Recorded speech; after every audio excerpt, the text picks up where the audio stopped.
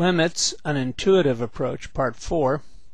Here we have the limit of a rational function as x approaches 3. It's a two-sided limit.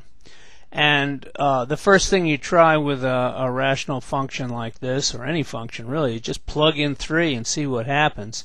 Unfortunately, when you do that, you get 0 on the bottom and 0 on the top, and this is one of our indeterminate forms. So we're kind of forced into making some kind of a change to this function. Maybe we can manipulate this algebraically and figure out what's going on.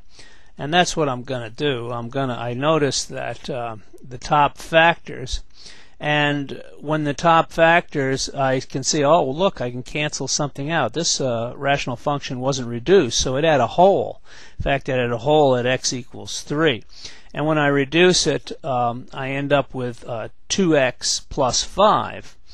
And now I can plug in 3 with impunity. In other words, this will work fine. The idea is that this 2x plus 5 has the same points on it. Y equals 2x plus 5 has the same points as y equals 2x squared minus x minus 15 over x minus 3.